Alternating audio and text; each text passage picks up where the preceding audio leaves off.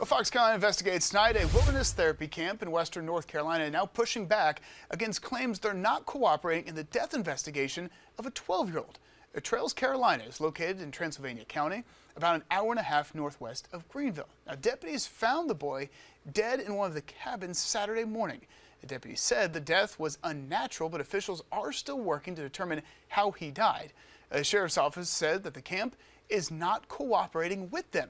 But in a new statement today, the camp says that they are working with authorities, with staff doing interviews. The camp says they're not aware of any suspicious findings with the boy's death. And in the meantime, Fox Carolina Investigates is now uncovering new details about the camp.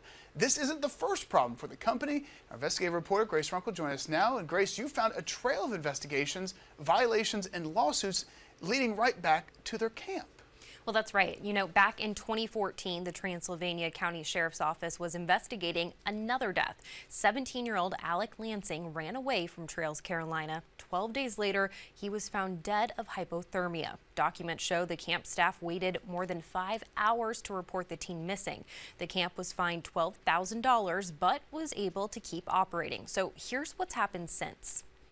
Trails Carolina, a wilderness therapy camp in North Carolina, advertising an adventure therapy program for 10 to 17-year-olds struggling with mental health concerns and behavioral issues. But inspections by the North Carolina Department of Health Service Regulation show the facility failing to meet requirements.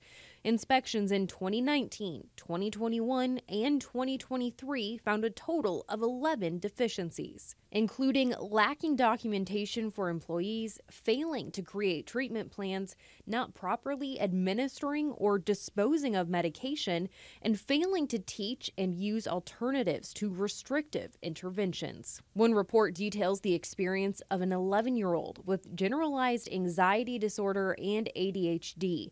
Documents say the 11-year-old was restrained after being violent and trying to run away.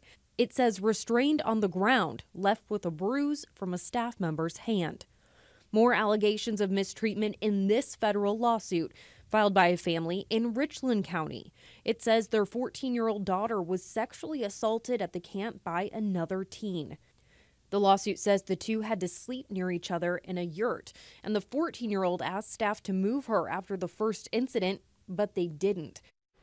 The lawsuit says the camp eventually moved her, but days later and after a second assault. Now, that case is still working its way through the courts, and Trails Carolina does deny the allegations, and they have submitted plans for correction for those violations that the state has cited since 2019.